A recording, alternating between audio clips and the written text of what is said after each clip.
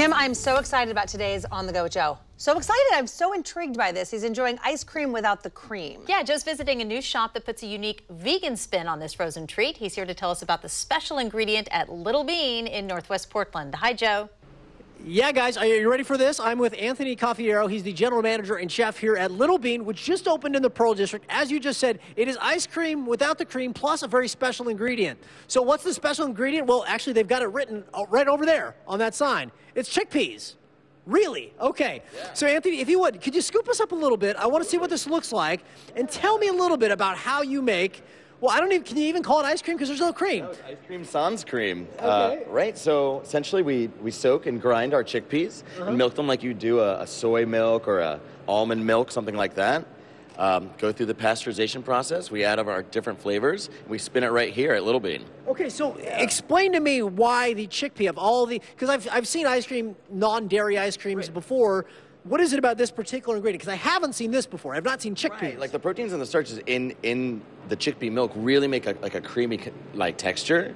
And after adding our sugars to it and very little else other than our flavors, we get a beautifully ice cream as like a frozen treat. That's like right on, spot on. And you have, I mean, you've got a multi-purpose facility here because you also have baked goods, you have a coffee area right here, and as far as I can tell, whenever there's a need for dairy, you're using the chickpea milk, right? Absolutely. Dairy and also an egg replacer. One of the great things about our ice cream production in general is it's a no-waste product.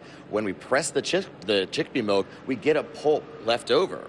And that pulp's like nice and sticky. It's got like a ton of nutrients in it. And that's an egg replacer for all of our cookies and our scones. And anything we're trying to make vegan, we're using that instead of eggs. Wow. Okay. So a lot of this pastry is a little more finesse work. Yeah. So there is some egg involved. But these ones right next to us here, these are without egg as well. Yeah, so these are all chickpea based. The cookies are the only like chickpea only product as well as the ice cream itself. There is some chickpea in our cones as well. In the cones, okay. Yeah, now I've got to try this. So what is it? You have all these different flavors. Orange caramel. Orange caramel. Yeah, and one of our black cocoa cones. We have two cones here, black cocoa and regular. And again, chickpea based as well on the waffle cone. Okay, yeah. I gotta see this thing. Get in there.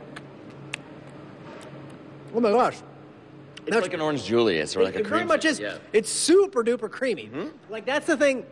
Some of the vegan ice creams I've had before, not so creamy. This really does have the texture of ice cream. Absolutely, yeah. And of the gamut of 8 different flavors we all have like very similar textures. Some are like really strong in flavor. Some are more subtle. We've got the lemon ginger, which is one of my favorite. That's almost like a palate cleanser. But then we have like the triple chocolate for that chocolate lover out there. Well, the good news is we're going to be here for the rest of the morning, so I got time to try all of them. And you can try them right here at Little Bean. They just opened here in the Pearl District off Northwest 13th and Johnson. Johnson it is, yeah. As always, we'll have more information at kptv.com. Should mention they're open early. You open at 7 a.m. so people can come get their coffee. Yeah, we have their a full coffee shop set up, beautiful espresso, and chickpea milk in our coffee drinks as well. And their ice cream as well. So we're going to have a lot more coming up from Little Bean in just a bit. Back to you guys. I cannot wait to try it. Joe, thank you.